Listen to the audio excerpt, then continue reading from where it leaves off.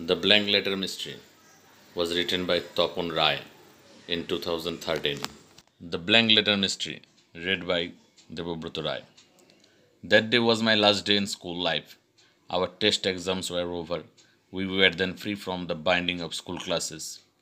Our English teacher Harikrishna sir announced the day as our last class.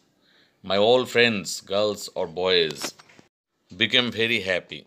They wished goodbye to one another. Suddenly, an idea occurred to me. I just wanted to make some fun with one of my girlfriends. She was Sayantuni, probably came from Bhotpoti. I liked her most. Just when her bus was about to leave the stand, I turned off the middle page of a new Dista Khata. I folded the page such a way that it looked like a love letter.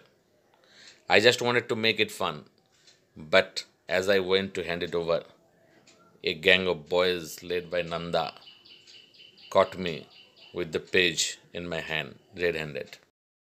I did not know it before that Nanda was her lover. I was neither a thief nor a lover.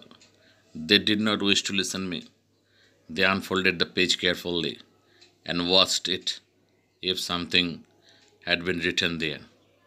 I was also eager to watch what had been in the blank page. Fortune smiled on me. Nothing was found. I was narrowly saved from the unexpected danger. They were going to let me free. But at that moment, a boy from the crowd said, "Stop, stop. Let me show you whether it is a lemon letter or not." Lemon letter? What is it? I asked. "Oh, poor baby. I know you are an old bird," said the boy.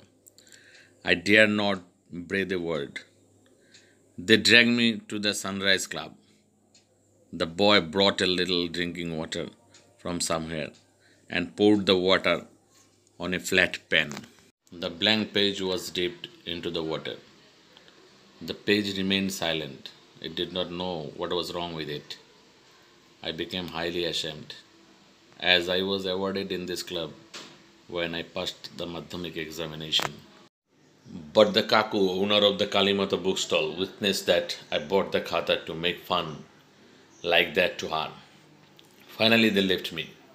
I, with my messmate, returned home. I brought the page home, and after a loud laughter, I kissed it, thanked it, and put it beside the bookshelf. Some days after, my messmate wished to sleep with me.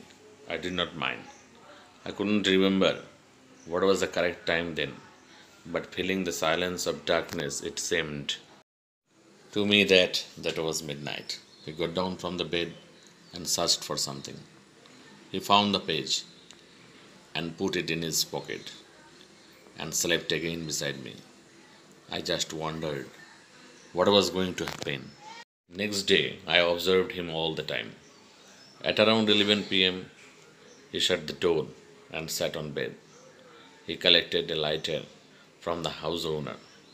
He lit the light and warmed the mystery page gradually. But his face said that he had found nothing on the page. He looked very much exhausted. I couldn't control myself. Laughed loudly.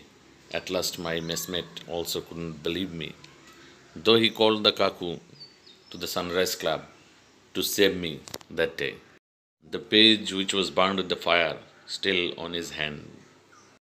Thanks for listening.